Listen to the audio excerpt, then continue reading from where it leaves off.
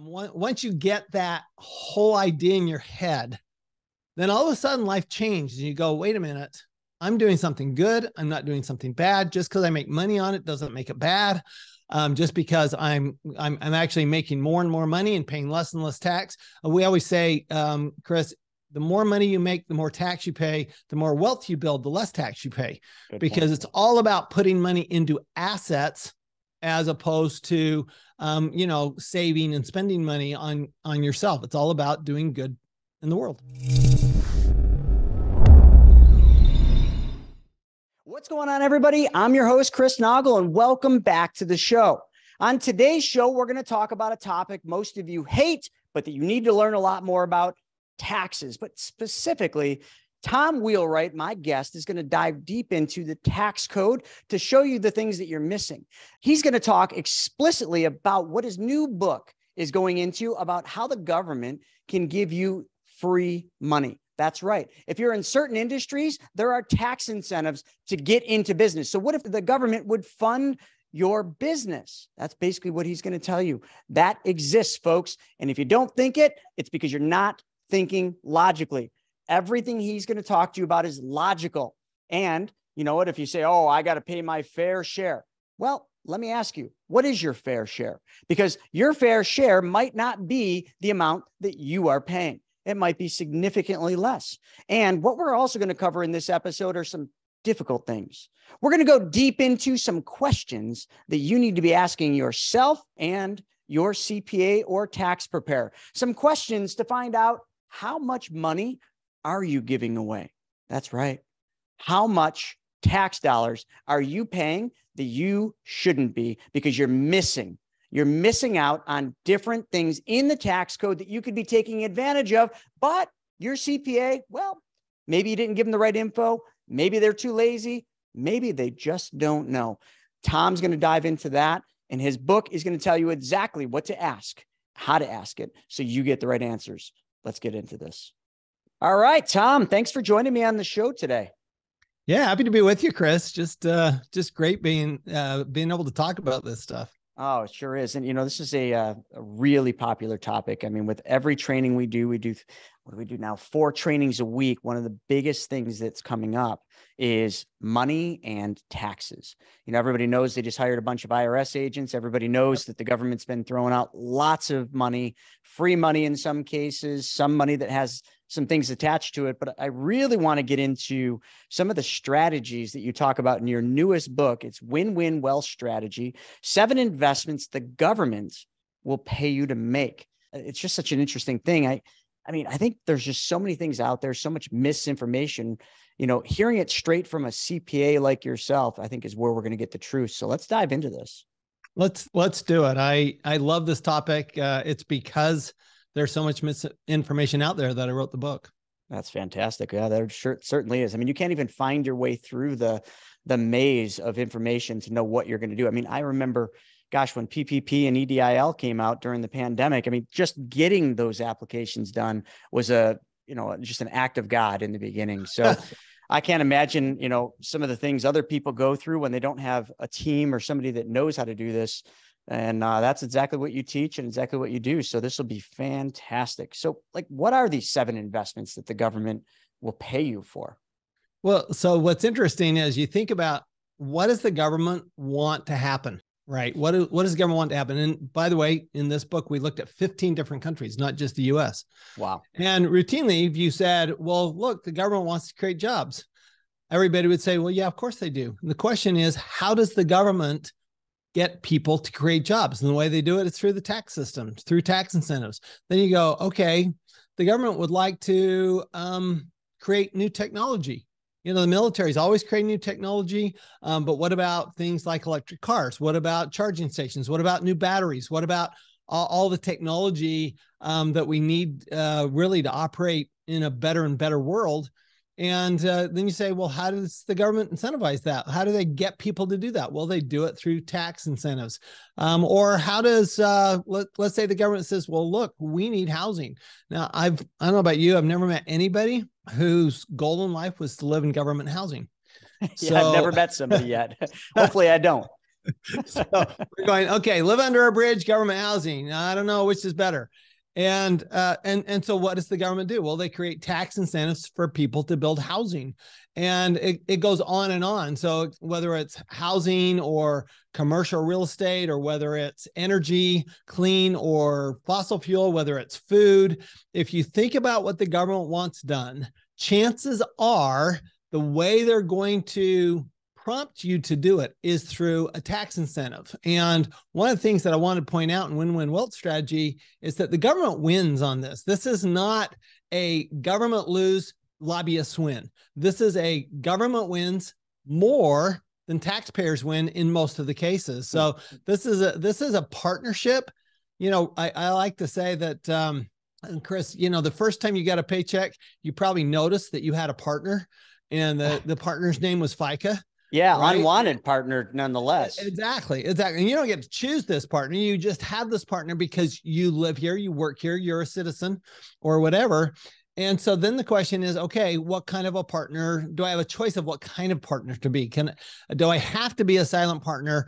As my friend Robert Kiyosaki, Rich Dad Poor Dad says, he goes, if you're an employee, you're just a tax mule for the government. I'm going, well, okay, you could take that approach, which is what most people do, or you could be an active partner and actually do the things the government wants and then pay a lot less tax. Yeah, well, that makes all the logical sense. And I mean, I think a lot of what happens in today's world is based on emotional decision-making. And I think we've literally lost sight of pure logic, because everything you just said, and for the listeners, I mean, come on, that's just perfectly logical. If they help you through tax incentives get the businesses opened and going that they need and want, number one, it creates more tax revenue for them. And number two, they get that business, or especially right now with electric cars and charging stations. I mean, I'm almost going to say what a mess that'll be if that thing really kicks in, because the infrastructure is not there. So I got to believe there's some serious government help if you want to help build that infrastructure or come out with the technology that aids that one.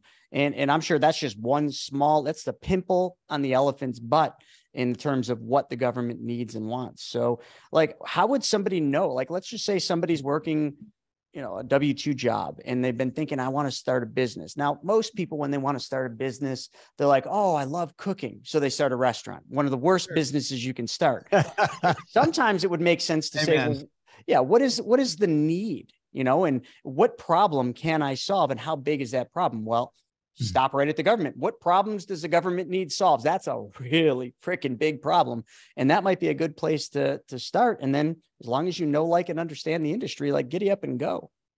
Well, exactly. And so in chapter 2 of Win-Win Wealth Strategy, I actually walked through, the government literally pay you to start a business. So the tax incentives for starting a business out of your home are typically greater. The actual tax benefit is greater than the cost of starting the business.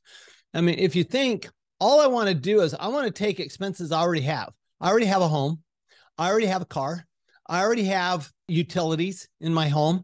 I already have maintenance in my home. If I could take those and then let the government actually pay for part of those, that's a pretty decent tax benefit. And now I've got the money to start my business. And people go, well, yeah, but I don't get my money till April 15th. Well, no, you can reduce your withholding right now. You could not pay your estimated payment. So you can get that money really fast, really easy. And the government is very much all behind it and say, yeah, do this. One of the reasons I wrote Win-Win Wealth, you kind of mentioned this before we started, Chris, that people are a little bit afraid, and frankly, they should be afraid of the IRS. Don't be afraid of the tax law. That people are a little afraid, and they want to do what's right, right? People don't want to, violate the tax law, or they don't want to cheat as a general proposition. And so, what I want people to understand is that, you're not cheating. The tax law is about 6,000 pages, really fine print, really big pages. And there's one line that says all income's taxable unless we say it isn't. There's another line that says nothing's deductible unless we say it is. And there's charts and tables for about 20 pages tell you how much tax to pay. But the rest of it's really a guide to reducing your taxes. It's really, here are the government incentives, and here's how we want you to do it. So, the more you can get an understanding of that, and, have a team. Like you said, you've got to have the right team in place because it is complex in the details. But once you get a clear understanding of it, it's actually not that hard. It's something that you can be doing every day. And I think that's one of the difficult things. I know, I've been in business since I've been 16 years old. And one of the most difficult positions on the professional services side that I've ever had to fill, including right now, is CPAs and bookkeepers. Now, I'm blessed to have one of the greatest bookkeepers, and I almost lost her not long ago because she got a really big offer from a medical facility, and I just ponied up and paid her whatever she wanted. It was the best decision. But a lot of people would have said, no, I can't pay you that. But the cost of not having that right professional far, far outweighs not having them. Cost, I always say cost is only an issue in the absence of value. The value is what she provides from a bookkeeping. Now, on the CPA side, it's very difficult for the average business owner or even individual to find a CPA that wants to do anything other than just push your tax return out at the end of the year as quick as they can. And that usually isn't getting all these things. They're not uncovering this. They're not specialists in incentives in the tax code. I mean, they got their license. They started turning tax returns. Maybe they know a thing or two in the basic, but once you get outside of that, I mean, and I don't mean to disrespect the industry, but that little square box, I feel like the majority of CPAs out there, they don't know anything about outside the square box. And that's a shame. It's been a very difficult struggle for me. Chris, let me tell you, you're not throwing my industry under the bus any more than I do. I pretty much throw my industry under the bus every day. I'm challenged. I've been doing this for 40 years, and I started in the big firms. I started with Ernst & Young. I was in their national tax office during the Ronald Reagan years. So I've got a few miles behind me, and I'm really distressed by what is going on in the CPA industry. I actually call you've got all these firms. I call them Cheesecake Factory firms, and no disrespect to Cheesecake Factory, but really, what do you have? You have a big menu. You have, mediocre prices and average food. And that's the same thing that you get in most service industries, frankly, and particularly the CPA industry, unfortunately. So we actually decided a few years ago to create our own network of CPA firms. We have about 60 firms across the U.S. at WealthAbility. And this is what we train. We train it's clients first. So clients come first. It should be an investment in your CPA, not an expense. Right. An expense, you're That's trying to reduce great expenses. Way to say it. I didn't mean to cut you off. That is can you just say that one more time? Because I think some of the audience missed that. That is the perfect way to look at it. So just one more time on that. Yeah. Your CPA should be an investment, not an expense. Bingo. So if they're an investment, if you have a good investment, let's say you get an investment that returns 50% a year, tax-free, what do you want to do? You want to spend more. You want to put more money in that investment, right? How much more can I put in there to get how much more benefit? And then there becomes eventually a diminishing return, just like there is in any investment. But I will tell you, people underinvest in their CPAs. And I always say the fastest way to put money in your pocket is reduce your taxes. It's the easiest, it's the fastest, and it's tax-free because you don't get it. You don't get a deduction for income taxes. So any taxes you save is basically tax-free income. Tax-free cash flow. So we always, our goal with every client is to be the best investment outside of maybe their primary business, which is kind of tough to compete with a primary business. But outside of that, we want to be the best investment they ever make. Yeah, and I agree. And it's funny. I've done posts before about, some of the different things that we do here with trust planning and our foundation and the way that we file our tax. I file a 1040 like most, but very little income flows to the 1040. Almost everything I have goes through a 1041. And people don't understand that. And they say, oh, that everybody has to pay their fair share. Actually, the tax code says not really. I mean, look at Warren Buffett, like everybody has to pay their fair share. It's all comes down to everybody's going to pay their fair share. But the question, Chris, is what's fair? Okay.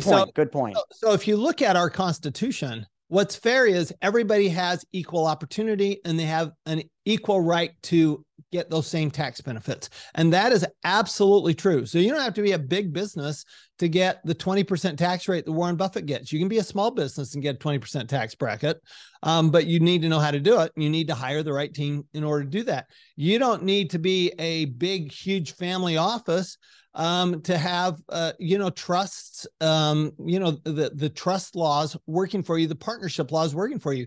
You can be a small real estate investor or a small business owner and have all of those tax benefits working for you. The question is, are you willing to get educated, and are you willing to put the right team around you? Yeah, I think that's a lot of it. It comes down to education. Wasn't there some judge that made a statement like there's only two types of taxpayers? Do you remember that? What does he say? Well, let me pull it from my other book. There you go. I knew you had it. I knew you had it. Here's my first book, Tax Free Wealth. And here's what he said. This is Judge Learned Hand. That's it. Learned Hand. Yes. And he was at Second District Court of Appeals. And he says, I'm going to read this. Anyone may so arrange his affairs so that his taxes shall be as low as possible. He is not bound to choose that pattern which will best pay the Treasury. There's not even a patriotic duty to increase one's taxes. Oh, that's fantastic, folks. That wasn't pre-planned. I promise you. I saw that. I trained on that with one of our wealth webinars, and it just came up. And look at that, right in his book. He literally almost like it was earmarked there. That was not planned. That was right so on cool. The cover. That was so cool. Love it. So let's dive into this a little bit more. Like these, there's the 7 different investments, that are businesses that people can open that the government will pay you to open through tax incentives. How would somebody go about this process finding? Now, I know you have a network of CPAs. Now, let me ask you one question. I'm going to kind of drill down.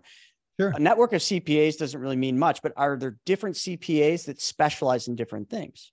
Yeah. So that's the reason you have a network, right? So that you get more knowledge and more experience. And I train these CPAs. I'm pretty passionate about training my CPAs. The reason for the network is you have some people that are just starting out, and you have some people that are very sophisticated, and you need to make sure you've got the right players for that. So I used to have a big CPA firm, and the challenge was we could only serve a very narrow portion of the market. And then one day, one of my clients came to me, he said, Tom, I'd like to send more clients your way, but you're too sophisticated for the clients I want to send you. Is there a way you could create a network so that I could send beginners to you? And I said, sure. I think that's a great idea. So we sold the CPA firm and we started this network just a couple of years ago. And we have a pretty compelling argument for the CPAs that, look, if you take care of your clients, they'll take care of you. And, this is more fun anyway. It's much more fun, much more enjoyable work.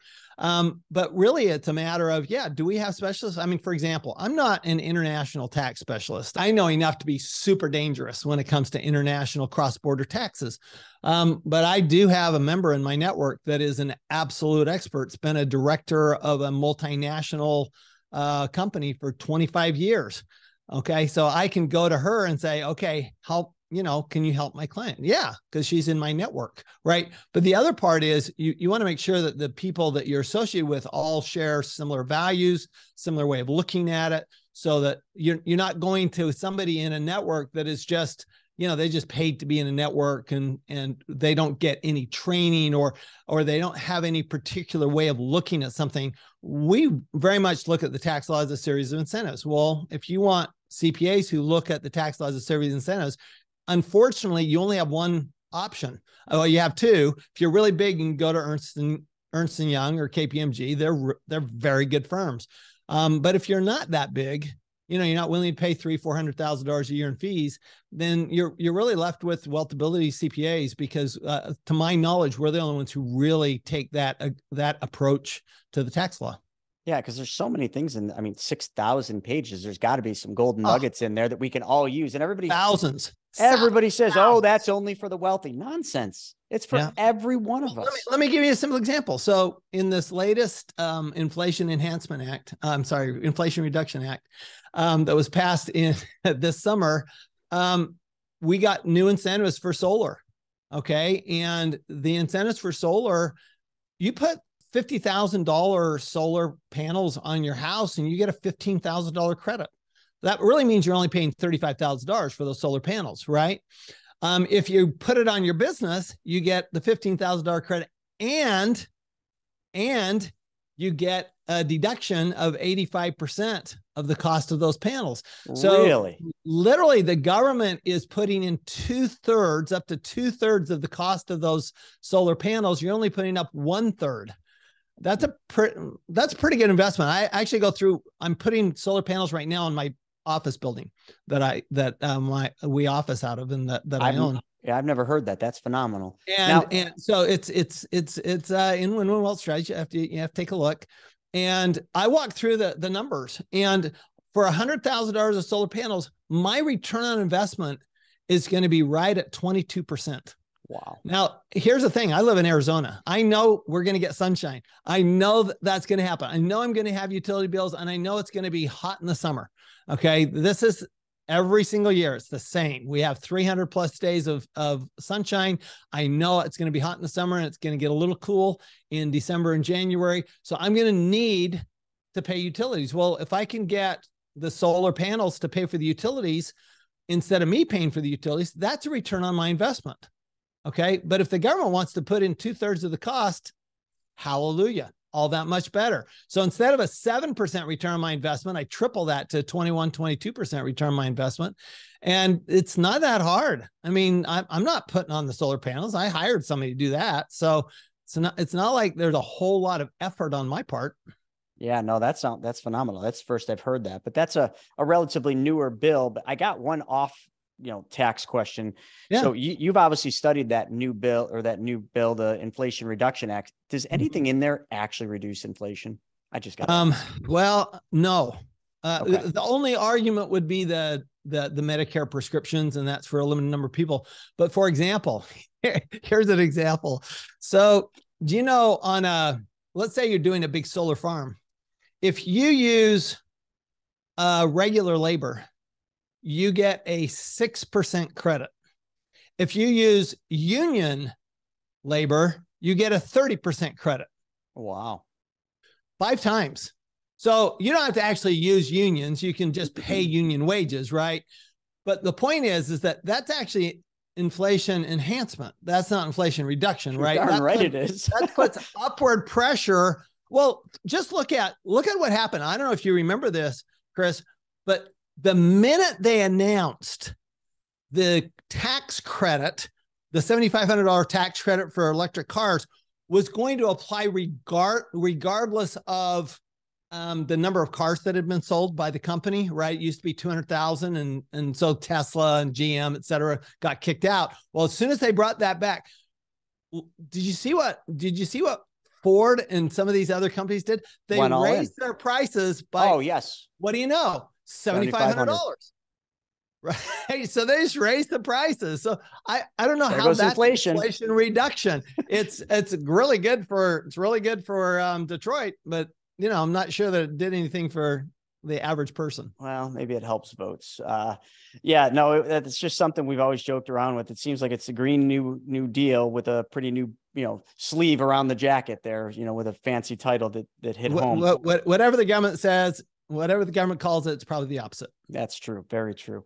But, these things, I mean, I can tell you this, and I've had a lot of different CPAs, and I've talked to a lot of the firms, because we're always trying to find a way to help our clients. We have lots of clients, and they all need CPAs. They all need tax help.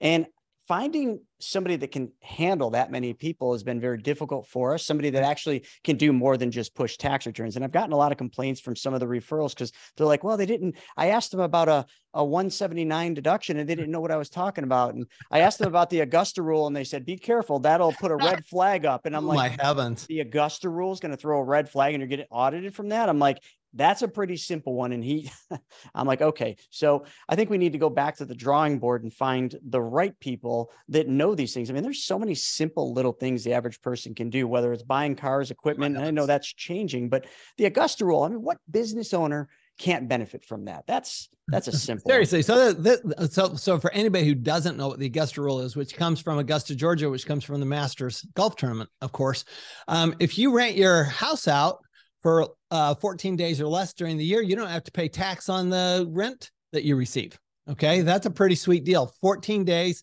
probably $14,000, $15,000 for most people, of tax-free income. Well, that's pretty sweet. Well, What you're talking about is, okay, well, I could leave my home and I could rent it out. I could put on VRBO, Airbnb, whatever for 2 weeks, or I could literally rent it to my company. And my company could use it for, my holiday parties. They could use it for my retreats, for my leadership group, whatever. As long as they really use it and they pay a legitimate fair market value rent, then your company gets a deduction because that's a legitimate expense of your company. And you don't have to pick up the income because you've rented it for less than 15 days. So it's a pretty simple rule. I mean, I'll give you another one. The one that I get most, Chris, is, a home office deduction. That's going to be a red flag. So I'm going to give you a little secret here. It's only a red flag if you have a Schedule C, but a Schedule C is a much bigger red flag than a home office, because Schedule C says, I'm going to give you my income and expense, but I'm not going to tell you about my assets and liabilities. That's what a Schedule C says. So basically, the reason we have an income statement and a balance sheet is so that we've got checks and balances. Have we entered it correctly, right? A balance sheet says it balances. So we always know if the balance sheet's right, the income statement is going to be right by definition. Okay, well, the IRS says, well, look, the only way for us to verify an income statement without a balance sheet is if we audit you. So your chances of being audited are way higher with a Schedule C. And the only reason you'd ever do a Schedule C is because either you or your CPA is either ignorant or lazy, frankly. Lazy. I like to use lazy. That's my four-letter word. It's lazy and easy are my two four-letter words that I use for the CPA profession a lot. But that is what happens. And Schedule C, I mean, why would you do that to yourself? You've got forever employment tax goes forever on Schedule C. It's 100%. You've got a much bigger audit risk. I'll tell you that the IRS, when they say that they're not going to audit people less than 400,000, what they really said was, if you go back and read Janet Yellen's statement there, she said, we're not going to increase the proportion of people that are audited under 400,000. Well, right now, 90% of audits are people under 400,000, which means that of that 87,000 new auditors, 90% are likely going to go for people making under $400,000. So, oh my God, don't even get me started. We're going to be here all day. I did a training on that exact thing, because a lot of people are like, oh, they're not going to tax, anyone under 400,000, they're only going to tax the wealthy.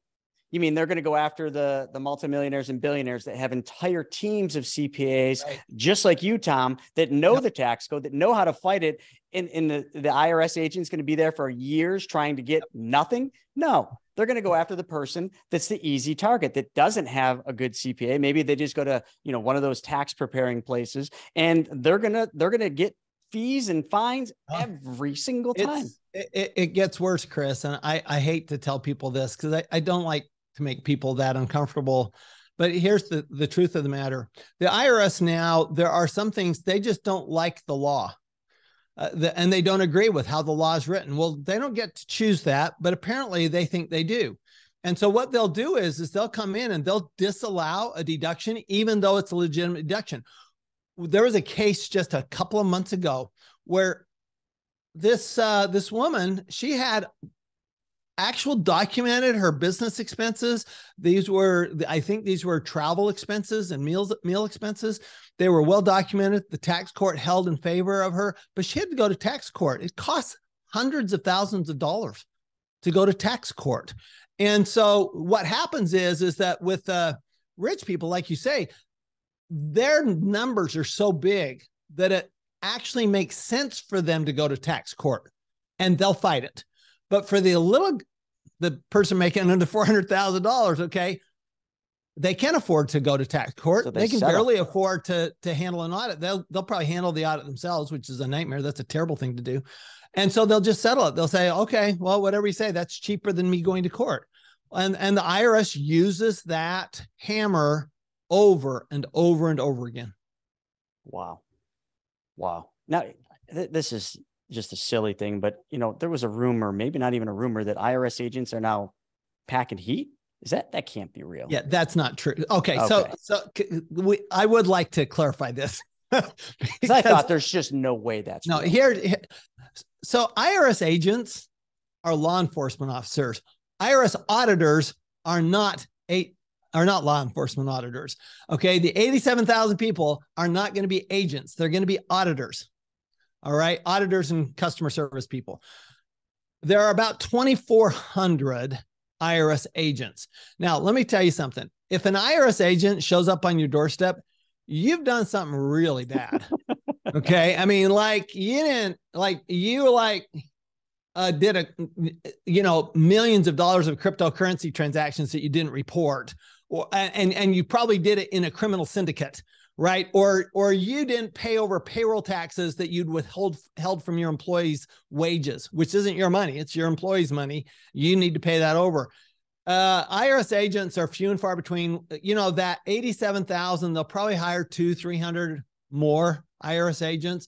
I actually heard just the other day, I was in a conference and heard from the guy who runs that department of the IRS agents. He says, for us to have more than 3,000 agents would be shocking. We don't need them. And they go after criminal activities. So that's who they're after. The 87,000, they're not agents. They're auditors. They're not agents. That makes perfect sense. No guns. I'm glad I said that. I wasn't even going to bring it up, but it's something that I think a lot of people heard because it's all over social media. And, it's like, you just got to be careful what you believe these days. You do. So, all right. So back to this, like with your book, I mean, the first thing they need to do is get the book, folks. We're going to put the link in the description. So grab the book and just learn about this. But then after that, once you learn, you're going to have to apply some knowledge. So what would be somebody's process to learn about this if they wanted to get into, real estate's a big thing, or they wanted to get into some technology, like we just started a fintech company. How would they learn outside of your book the deeper aspects of like, I really want to do this? Well, that's where I think that having a CPA that can actually speak English is pretty unusual, frankly. It's like having a lawyer that can speak English. So we tend to speak accounting and lawyers tend to speak legal, right? And so what you really want is this is something that we do with our network. We actually have we have some software that we use to help our clients develop their strategies that we developed our own software. One of the first things on the page is glossary of terms. And we actually explain what every single term means that we're talking about in plain English.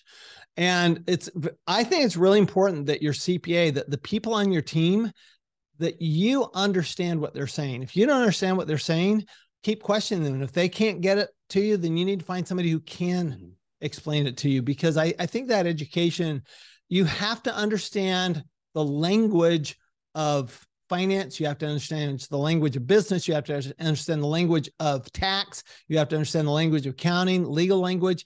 You really have to do that. If you're going to be a serious investor or serious entrepreneur, you'd better understand that basic stuff. And I think that the CPA, the last couple of years, we've heard a lot about the frontline healthcare people. Well, the frontline in the business world and finance world have been the CPAs.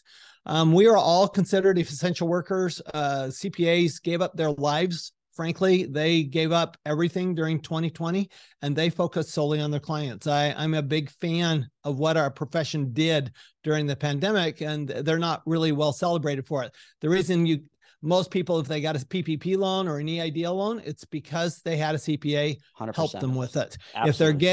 If they're getting the employee retention credit, it's likely because they have their CPA helping them with it. And so that's what you need. I mean, to me, and you've mentioned this a couple of times, Chris, investing is a team sport. You've got to have the right team members. That's where it starts. And then, there's lots of great education. I mean, you provide great education. We've got, my two books, Tax-Free Wealth. Tax-Free Wealth is for people who've already decided, yes, I want to reduce my taxes. Win-Win Wealth is for people who, is it really okay? And, is this a good thing for me to do as a citizen of the United States or a citizen of the UK or Australia, wherever you're a citizen? And the answer is yes. I'm going to give you the short answer in Win-Win Wealth, but Win-Win Wealth really is a permission to do this. There's a lot of permission in there. One of the things that you learn, by the way, in Win-Win Wealth is that the more generous you are, the less tax you pay.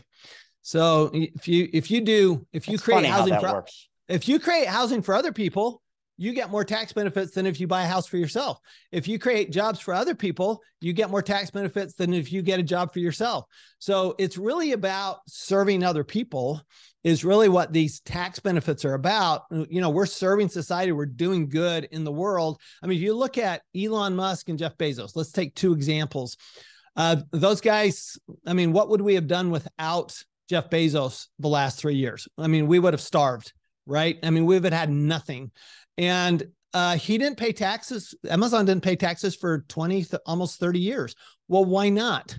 Well, because the government was allowing them to reinvest their money tax-free without paying tax so that they could build this business so that we could get food during a pandemic. Wow. Right.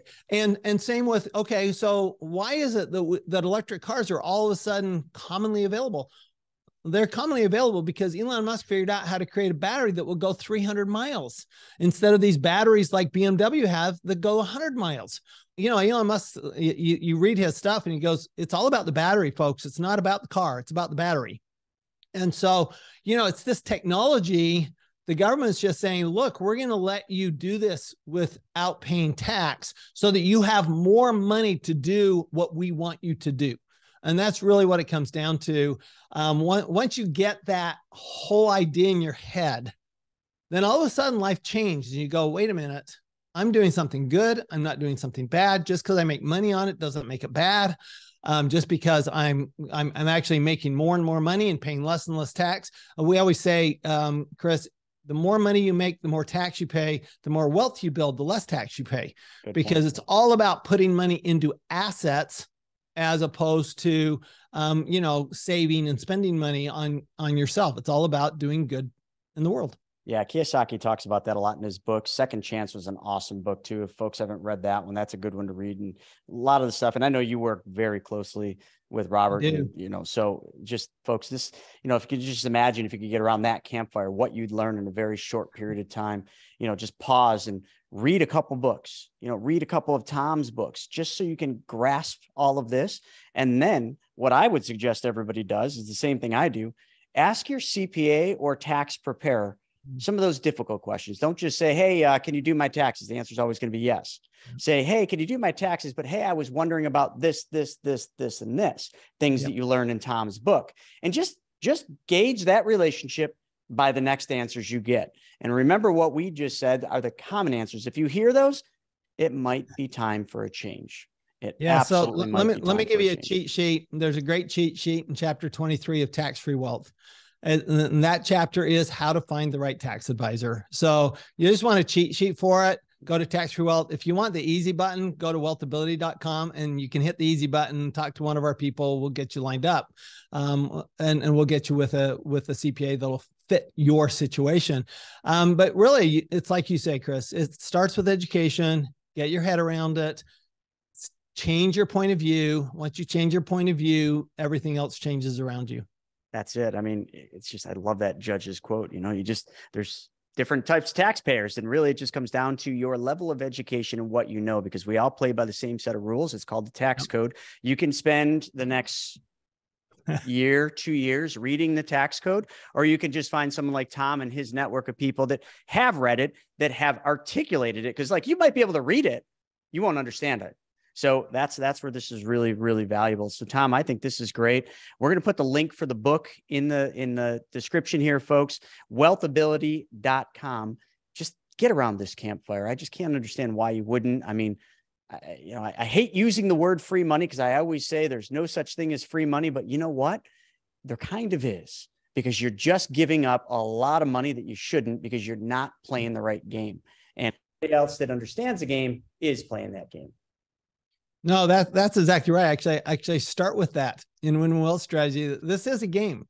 And you can win it. You can lose it. You can ignore the rules. You can play by the rules.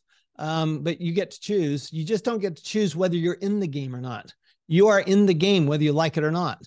And so it's, you know, you can be a good partner, bad partner. You can win the game. You can lose the game. You can say, I'm going to be a tax mule, like Robert likes to say, or you can pay taxes like, you know, it's Donald Trump famously said in his debate with Hillary Clinton, well, it's because I'm smart. Well, it's really because he has, like you said, he has smart team, right? But the fact that Donald Trump doesn't pay taxes, if he paid taxes, it would mean he had the dumbest tax advisors in the world, because the amount of real estate and debt he has. I mean, seriously, folks, I mean, you can't be paying taxes when you have a bunch of real estate funded by debt. It's just, it's not logical. Mm-hmm. Going back to your logic comment, Chris. So I do think that this is not that hard. My job in life is to make taxes fun, easy, and understandable. And everybody who's ever taxes fun. That's funny. There you go. Well, I can prove it. I can prove it. Okay. So what's the best part about taxes? Getting a refund, right? Oh yeah. Okay. What's right in the middle of refund? Fun. That's right in the middle of refund. Love it. Love it. You got me on that one. Oh, Tom, this has been awesome. You know, I love talking about this stuff. I mean, we just touched the surface, the pimple on the elephant's butt. So folks, it's time for you to dive a little deeper, get around the campfire, and go to wealthability.com and figure out what the path is for you, because I'm sure some of what we talked about struck a nerve, or maybe just challenged you to go ask those tough questions. And again, what was that book that had the cheat sheet? That was tax-free. Tax-free wealth. Yeah. Was it chapter 23? Chapter 23. There you go. Yep. Wonderful. So get that book first, get the cheat sheet, then go question your CPA. I mean, hey, it's going to be pretty soon before you're going to start talking to them. So get ready. And I bet you any money, there's going to be a lot of change. And Tom, hopefully they end up in your campfire around that, and allow your CPAs that you train to really, really help them learn some of these things that save them a whole bunch of money. If we can help, that's our mission. Our mission is to help entrepreneurs do a lot more good in the world. That's our mission. That's a heck of a mission. You know, I'll leave with this final quote by Zig Ziglar. He said, if you help enough people get what they want, you will get what you want. Just got to get those words right there. And that's everything Tom just said. So they're just helping people get what they want. And because of that, Tom will get all that he wants as well. It's just a universal law. So follow it. Tom, thanks so much for your time on the show. It was an honor. Thank you, Chris. My honor's all mine. All right, folks. So we'll see you on the next episode. In between that, get into this and start learning some things about the tax code that will save you and your family and your business some money. See you next time. All right, so I hope you guys enjoyed that episode. We're putting up tons of them, but I think if you like this one, you'll probably like that video as well. Not only that, I've got a book that I created, Mapping Out the Millionaire Mystery, where we actually show you what the wealthy do in the game they play with money. I want you to have that for free. And if you want to know about all my new videos coming up, click that alert button. Actually, smash that alert button, and you'll be notified every time we put a new video. So we'll see you on the next episode.